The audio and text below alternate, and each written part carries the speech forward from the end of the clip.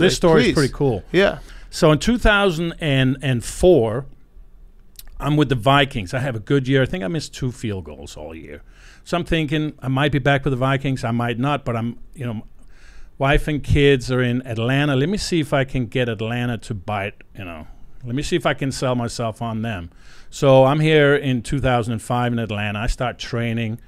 Basically would start in March. Now, I wouldn't put foot to ball until June 1st. And there was a reason for that. You can kick yourself out in the off season. Really? I did but that. I would do. Yeah. You did that? Yeah, I can't kick 50-yard field goals anymore. Too many kicks. Yeah. Foot to ball, June June 1st. should have listened. You Okay. should Yeah. have listened. Yeah. I was functional training, guys, so I was doing everything but foot to ball. So I would functional train March, April, June.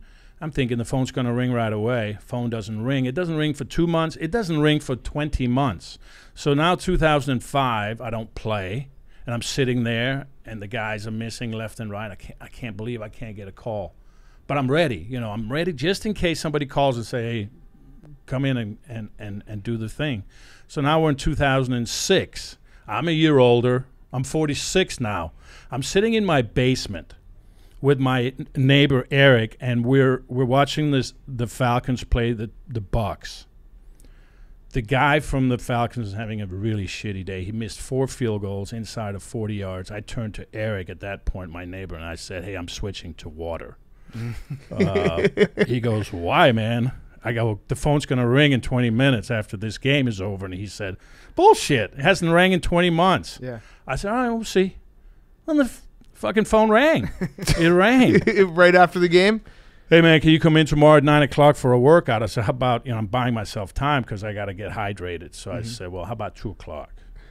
He said, all right, 2 o'clock. So I think it's just me, and they want to see if the leg's still attached to the hip. It's not. It's me and 4 flat bellies half my age. Now, I'm 46. These guys are, well, that's what, Yeah. No, I like that. That's a great phrase. Yeah. They're 23, 22, right out of college. I'm 46. And I've been grinding 20 months in a public park. Now, let me set the stage in the humility that I was going through for those 20 months. Imagine wearing your Pro Bowl jersey, and I had 7 of them at that time, to a public park. I had Kenny Stabler's shoulder pads. I had a Saints helmet. I had, Giants pants from 2001 when I was with the Giants. Because I always practiced like I wanted to play. Wear the shit you're going to wear in the game. Wear it and practice. So I'm out at George Pierce Park in this outfit, and I would have to defer the field to the little leaguers and their parents when they needed the field. I would have to bribe the county workers to cut the grass. Unreal. So that was my mentality for 20 months. All right, that's the backstory on it. So back to the call from the Falcons. Now I'm ready. I'm totally ready to go and very motivated. By the way, I'm 77 points away from becoming the all-time leading scorer in the history of the game. Nice little carrot, too. Yeah, absolutely. So I go out there at 2 o'clock for the workout, and here are these 4 flat bellies, half my age, and it's mano a mano. And we hit 15 balls, 30, 35, 40, 45, 50, 55, and back in. There was an orange stripe on the net between the uprights. It signals the middle. I always like the middle. Why? It never changes. Good point. Hit 14 out of 15 on the stripe. The 15th kind of grazed. But goes through. Goes through. So I'm 15. I feel pretty good. So I turn around, and everybody's standing there. Coach Morris standing there. Rich McKay, a bunch of scouts. And I could see the 4 flat bellies kind of got discouraged. Exit right. Yep. And I felt good. I turned around and said, questions, anyone? And my special teams coach, Joe DeCamillis goes, yeah, I have one question. Black or blue ink? I love it. I love it. Black ink. I signed a 1-year deal for the minimum.